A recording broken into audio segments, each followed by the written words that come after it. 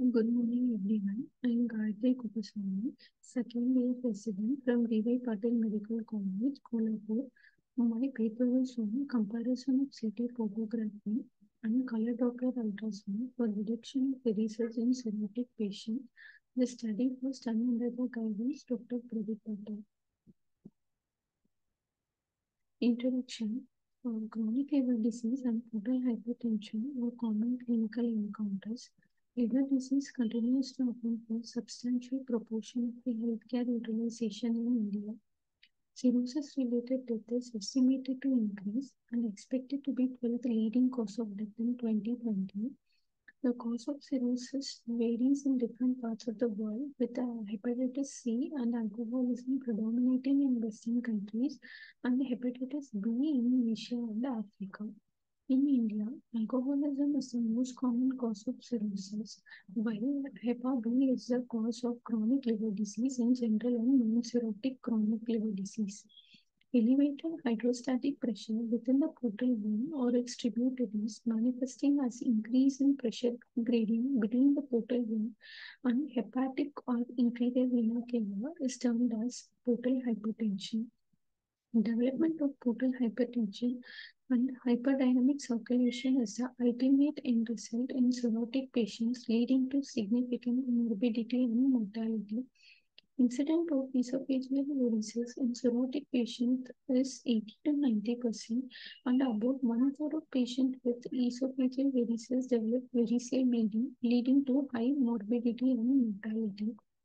Hence, there is need to develop a non-invasive, reliable imaging technique for diagnosis and assessment of portal hypertension. The most common cause of death in cirrhosis patient is upper GI bleed due to development of esophageal varices. We must be aware of the normal sonographic and CT anatomy of the portal and systemic circulation to understand the various collateral pathways.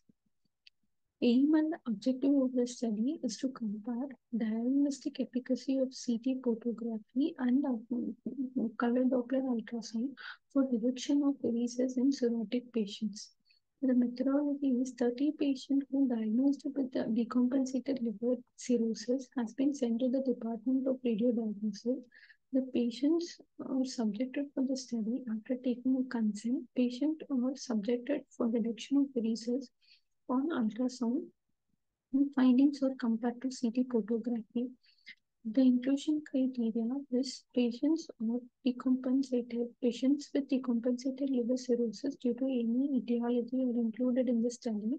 The exclusion criteria would severe hematemesis, previous history of allergy to contrast agent, renal failure patients, and hepatorenal syndrome, refusal to participate in the study. The results. 30 patients with cirrhotic liver. Among 30, 17 had esophageal varices of different grades in the endoscopy. This table depicts a grading. Among 17, 4 patients had grade 1 and 10 patients had grade 2, where the 3 patients had grade 3. This bar diagram showing the grading of esophageal varices in endoscopy and those detected in CT and color Doppler ultrasound.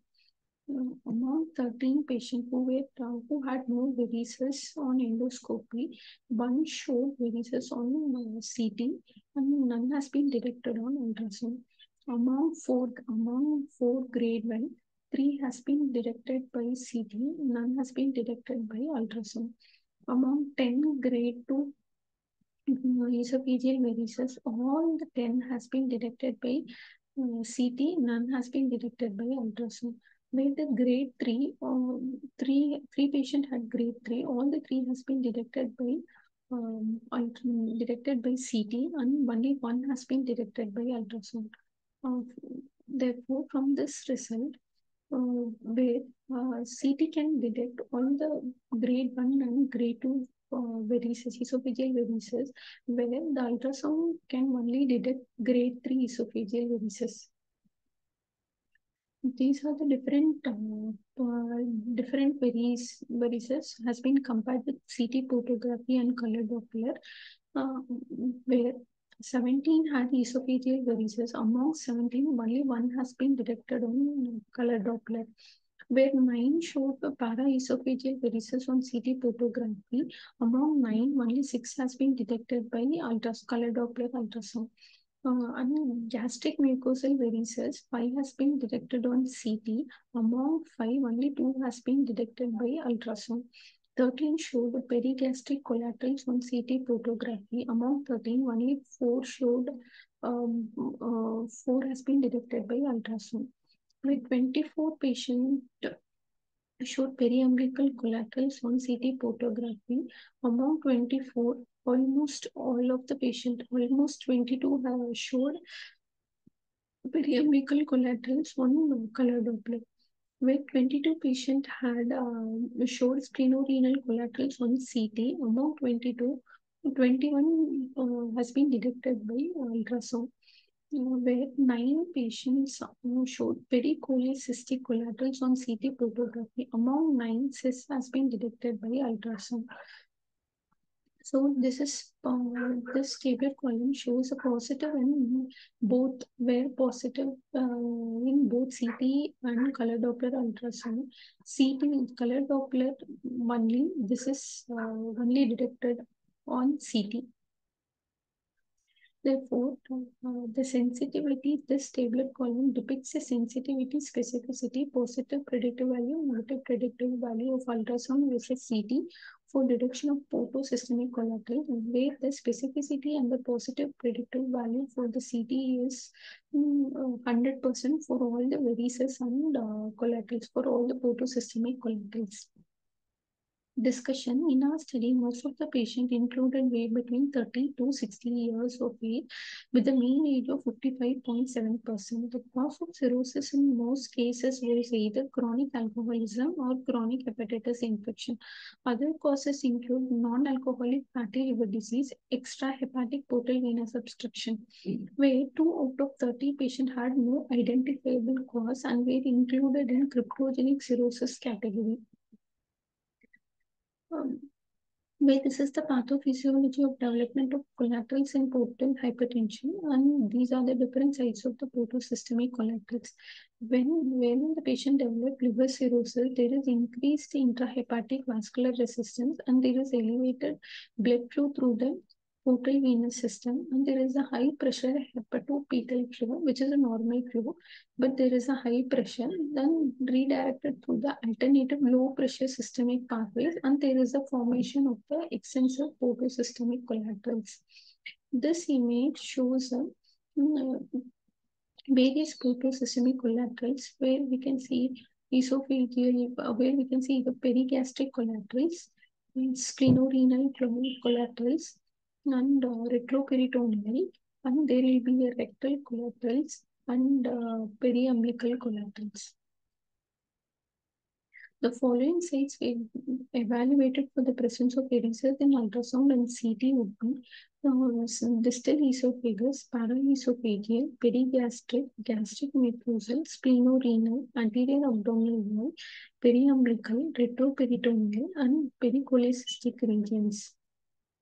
This is a case where 47-year-old male presented with hematemesis and abdominal distension, where the ultrasound shows a normal GE junction, where the actual CT image shows a shrunken liver, shrunken with a nodular surface,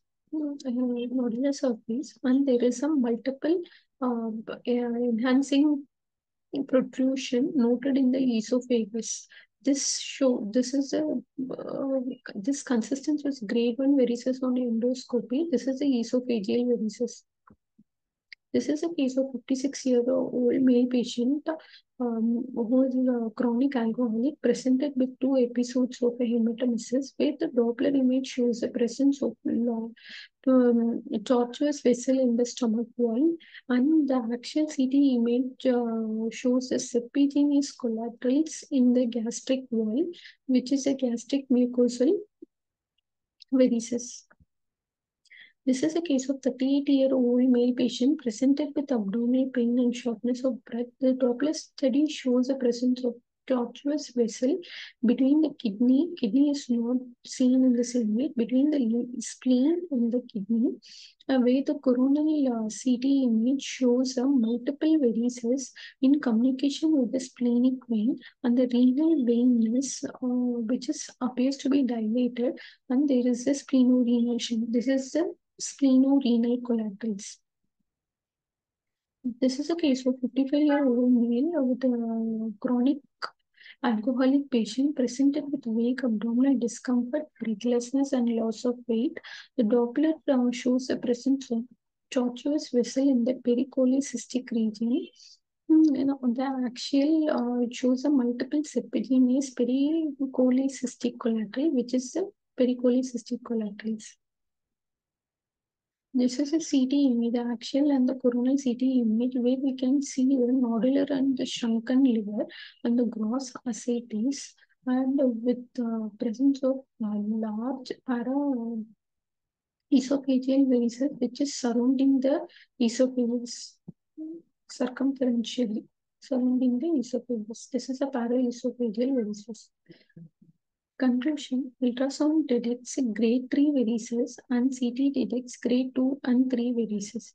CT is better for delineation of all portosystemic collaterals compared to ultrasound. Ultrasound is inferior to MDCT portal venous space in delineating complex collateral pathways. Multi-slice CT scan detect potentially problematic varices by detailing the course of tortuous vessel, which is important in liver transplantation surgeries for detection of unexpected varices that can result in significant bleeding. So these are the references. Thank you.